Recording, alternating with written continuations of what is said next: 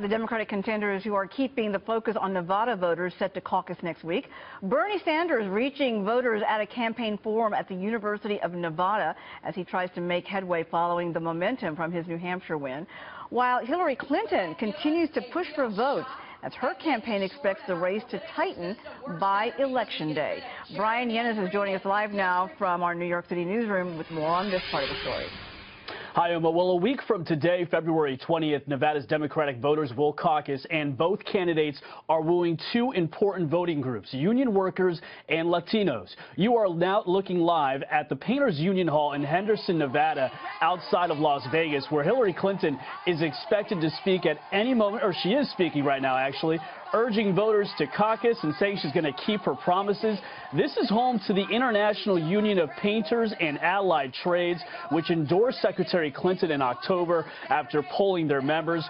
Just before this event, Clinton was at Harrah's Hotel and Casino, shaking hands and taking selfies in the casino's cafeteria with workers and members of the powerful Culinary Union, which has 57,000 members. Meantime, Sanders is live now at the forum at the University of Nevada in Reno.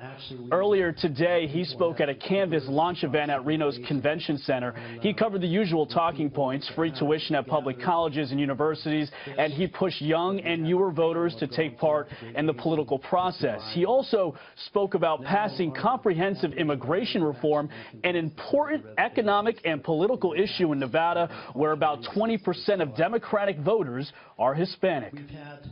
I have met people throughout this campaign, young people with tears running down their cheeks, who are literally worried that they or their parents will be deported tomorrow, that they will be separated from their loved ones.